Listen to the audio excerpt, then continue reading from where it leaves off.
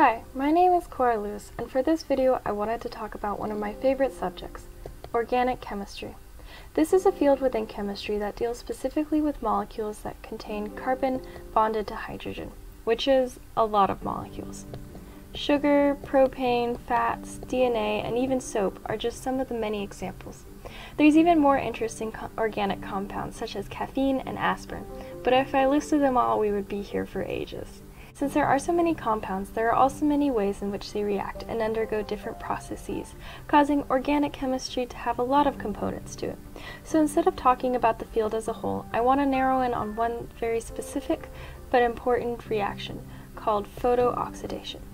You've probably unknowingly seen this process occur before with old jeans, road signs, and dyes in general, where over time the color fades until it becomes almost white. What is happening is that the organic dyes within these objects are slowly being degraded by sunlight, or rather UV light, and oxygen in the air until their structure is completely changed.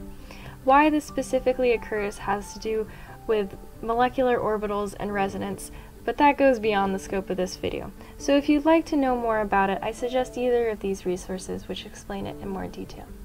So, why does this process matter?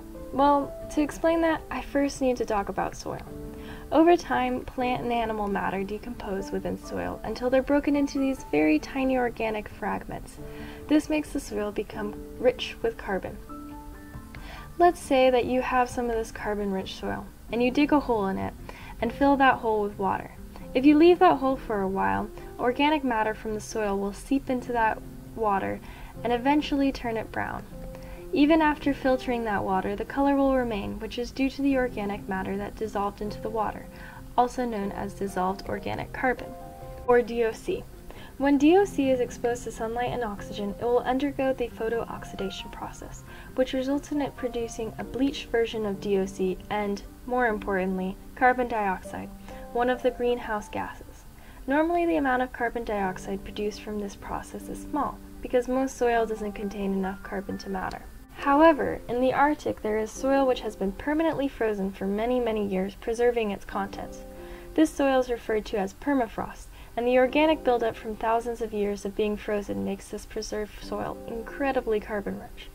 The issue is that as the world temperature has been rising, this permafrost is being thawed, allowing the built-up organic matter to seep into pools of water that can be exposed to sunlight and oxygen. This then produces large amounts of carbon dioxide, increasing Earth's temperature even more. So this creates this positive feedback loop, and it's become an increasingly larger issue as more permafrost has been rapidly thawing in recent years. In the future, I want to use the information of how this process occurs to help combat it. So far, I and some of my classmates have been helping our organic chemistry teacher create a lab that demonstrates this reaction and its effects. Using tea as a replacement for a permafrost sample, we see how the UV light bleaches the tea over time. This lab will hopefully become a way to educate more students on what is happening with permafrost. Although this is just something small for now, I want to continue to pursue this in the future with what I learn in college to help slow the rate of global warming.